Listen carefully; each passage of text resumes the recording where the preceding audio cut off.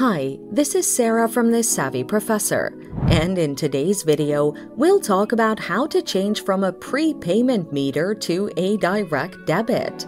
Make sure you watch until the end of the video to learn how to do this and more.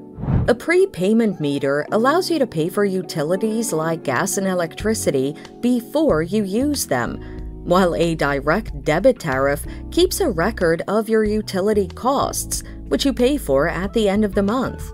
Typically, prepayment meters are pricier than direct debit, so to save on cash, you may wish to switch over.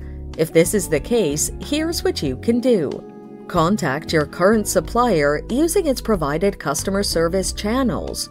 Inquire if you're eligible for the change from a prepayment meter to direct debit. To fit the most common supplier's criteria, you must not have debts with them. Find out what the process will entail. This can include prepayment meter removal and installation of a direct debit one. Pay for the service. Some suppliers charge fees for meters and labor, while others, especially large suppliers, do the adjustment at no cost. So that's it. With these easy instructions, you can change from a prepayment meter to a direct debit. Thanks for watching. Till next time.